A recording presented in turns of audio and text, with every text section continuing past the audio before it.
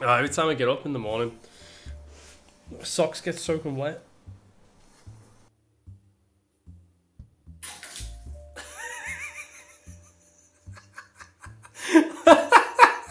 Why? Why'd you do that every time? You know, every time I come to the bathroom, it's soaking wet. What?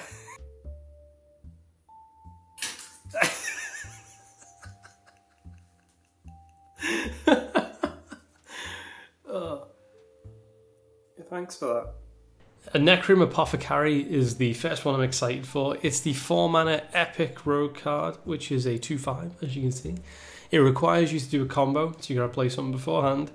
And what it does, it draws a Death Rattle from your deck, and if you've comboed, you gain that Death Rattle. So the reason this is so good for Rogue, specifically big / Death Rattle Rogue, two things really. Barnes has been nerfed to the point where you can't really play it in Big Rogue, and this is the perfect replacement for it. It's actually vastly better than Barnes because you're only pulling the cards that you want, which are Death Rattles. That's what you wanted Barnes to do in the first place. You're also drawing it, so it makes the likes of Kobold Illusionist better. The stat line's great for aggro because you can bonk into 2 units.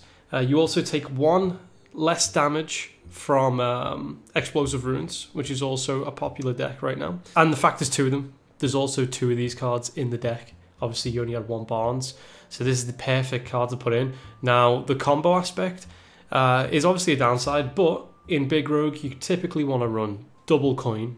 And if you go in second, you've already got a coin, so there's plenty of ways to combo there. You can also use Preps and Vial, Necrum Vial as well in the deck list. So I'll make a deck based around this one.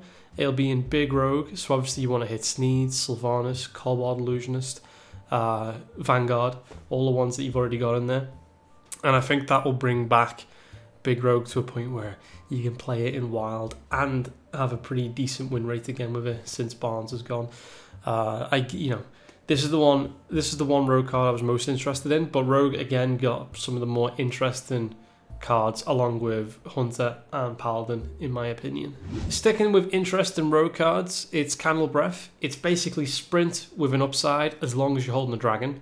It draws you 3 cards, and each one of those cards costs 3 less mana than their original cost. This will be great in a kind of funny Shadowcaster Rogue. I'm planning on playing this with Galacroid, because Galacroid also has a similar effect to that where it draws you cards at a reduced cost, actually 0. So you can have some fun with this. Also the new Flick card that destroys a minion and all other copies in that game, no matter where they are. We're going to talk about that one as well in a minute. That one's kind of interesting. So you can make a Reno-esque rogue deck and have some sort of like draw benefit with it, have the card reduced, getting a bit of tempo back. I used to run Sprint in that deck anyway, so this is obviously the same cost with Prep. So if you think about Prep Sprint, now that Prep's nerfed, this will cost about the same. And if you're holding a Azure Drake or something like that, it's going to be reduced. So this is another card I'll be playing around with. Speaking of Galacrond, I'm sticking with the Rogue cards. This is the Rogue version. When it's invoked, it upgrades and draws more cards. Every card drawn by it is 0 cost. I think the maximum you can draw is 3 if you've invoked twice on the upgrade. Now, again, this is just fun in a lot of combo decks. You know, you could try Malagos Rogue, you could try the Shadowcaster Rogue, you could try Spectral Pillager combo Rogue, which we'll get to in a minute as well. That'll be a little bit of fun to try out. Its effect is powerful. I think it's more powerful and more practical than the Death Knight Valera. For that reason, I thought that was an interesting one. It's one of the more interesting ones from the set of Galacrons. Currently, Warrior has like draw cards, give them plus attack and health, and the Priest versions are destroy minions. And we'll look at that. We'll look at Priest a little bit later because I think one card could be quite busted. I mentioned Spectral Pillager before. The Spectral Pillager is the card that deals damage based on how many cards you've played that turn. So what you can do here, obviously, if you've invoked twice, you'll get 3 coins into the hand. Now this is a battle cry, so if you play Spirit of the Shark, you're going to get the benefit of this card giving you 6 coins, and you're also going to get the benefit of Spectral Pillager going off twice, because that's a combo card, and obviously the more coins that you play, the bigger the combo is going to be. This will obviously have synergy with Glacharond, so you'll draw some stuff for 0, so you might even hit a Pillager or a Shark in that that scenario. So I think for that reason, it'll synergize with each other and be a little bit of fun. That's what I'm most looking forward to. Obviously, you know I'm looking forward to playing Rogue. I think the Rogue cards are the most interesting currently revealed. Obviously, I think we're about halfway through the set. But there's one more Rogue card we're going to go over. Flick Sky Shiv is a Battlecry minion that destroys another minion. Think of Vilespine without the combo.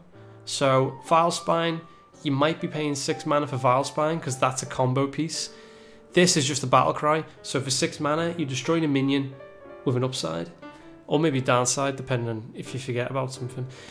So the way Flick is worded, it destroys a minion and all other copies wherever they are. Now that would include, by the sounds of it, your own copies. So if you destroy a, let's just say you destroy a Mad Scientist, for example. If you're running Mad Scientist in your deck, you're also going to destroy your copies. Now, this obviously has some cool implications, because you could play, if you're playing against like a fellow Reno deck, you could play your copy of Reno, then destroy it. Also, if you're playing against the combo deck, you can destroy a key piece of their combo. For example, Sorceress Apprentice, that's a big one. You can also destroy Flame Wakers, that's also a big one. So you could rat and do this. One question I had, the way this is worded, it's worded in a similar fashion to Cthulhu. Now, the way Cthulhu worked was, even if Cthulhu had died, you could still use the Cthulhu battle cries to buff him. So technically, Cthulhu's in the graveyard, and he's still being buffed by the Cthulhu cards. My question is, if I were to destroy a Rag in Big Priest, could they resurrect it? This is worded in a similar fashion, so I'm wondering, if I were to kill a minion, could it be resurrected again? I see, personally, the way that's worded, I don't think so. But we'll find out when the expansion launches. Moving on to Priest cards, we have Fate Weaver, which is a dragon. It costs 4, it's a 3/6, so it's very well statted. Fits into potentially a lot of dragon combo decks. There were a bunch of dragon combo decks that would either use Mind Blast or they'd use Inner Fire to finish off their opponents. This slots in more, I think, to a Mind Blast type of deck. This is insanely good in the combo deck because you can use it with Bran, and there's 2 copies of it, so it does a better job than Forresten. The only downside to it is you have to invoke, but Priest has an extremely good invoke card, so it can do that quite easily. And their version of a Glacharond is a very good version of it. It destroys random minions based on how many times you've invoked. So I can see this being used in a Glacharond Dragon combo deck.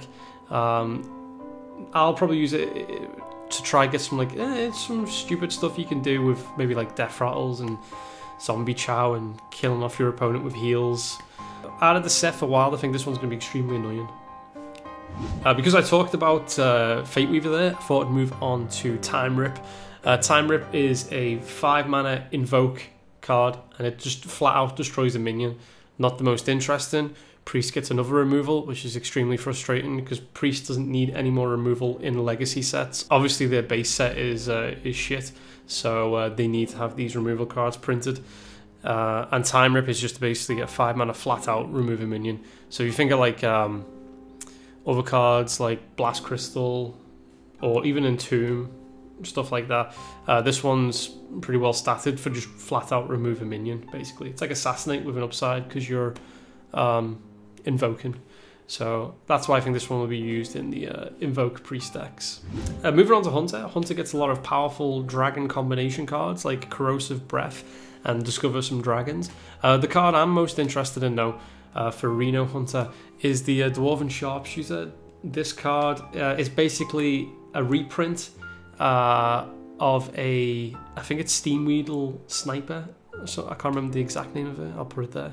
But this is a 1 mana 1/3, so probably the best stats you can get for a 1-drop with the effect that it has, which is excellent because you play this on 1, pair of power on 2, or you play it on turn 3, hero power with this unit up. This will be great in Reno Hunter because I usually run like the 1-drop candle shot, and you could use this instead.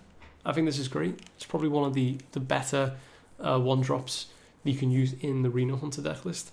Not an original idea because they've used it before, but it's statted to the point now where it's on curve and a lot better. Lastly, we're going to look at Valdris, the legendary Warlock card. This is one of the most interesting cards printed because it's the first time Hearthstone has ever increased a limited resource in the game. So your hand size used to just be 10 cards and no more. This card is a 7 mana 4/4, draw 4 cards, so it's like Sprint with a body. Increase your hand size to 12. So this is the first time we've seen like a limited factor go beyond what it was originally in the game. So, you know, maybe in the future we might see Druid get additional 2 mana crystals at 12 mana. We might see an increased board size maybe. But yeah, that's going down in the future because, you know, I never thought I'd see hand size increase to 12. So in Wild, this is just good in Wild because it draws 4 cards and it's got a body attached to it. It's also good because it's not a demon, so you won't actually pull it from like Void Callers or whatever. I think a nice little design choice for this would have been to make it a demon, and that way it would have disrupted some Void Caller plays in Wild, but that's fine I guess for now because we don't know how this is going to perform. But obviously in a handlock it would work with Mountain Giants, but with turn 7 that's a little bit too late at that point, I'd say. It's just a good card for what it does by itself. It just draws 4. You could even use this in maybe like, I don't know, like a Mecha Cthulhu lock just to draw quicker. It'll prevent you from being overdrawn as well. A big problem with Warlocks in Wild, sometimes a Naturalize or a Coalite Oracle can disrupt your hand. This might prevent it a little bit less. I mean, this might prevent it because you'll now have a max size of 12, so it's harder to mill you if you use your cards quick enough. Maybe I can see this being played in a Cthulhu lock for the time being. But hopefully it'll spawn a more interesting deck type or a more interesting like Reno type of deck. Also, it works with the Warlock quest, so you can actually do a bigger plot twist as well. So there's large potential for plot twist. So out of the current cards that have been released, they're the cards I'm most interested in coming into the Wild set, just because there's some potential to do like some funky stuff with those cards. So as the new cards come out, and if anything else catches my eye, I'll keep you updated. Thanks for joining me. Look out for updated Big Rogue lists and the Shadowcaster lists. One of the things I want to do is use Flick and Shadowcaster to completely destroy my opponent's deck. So look out for that one as well, and I'll see you guys in a bit.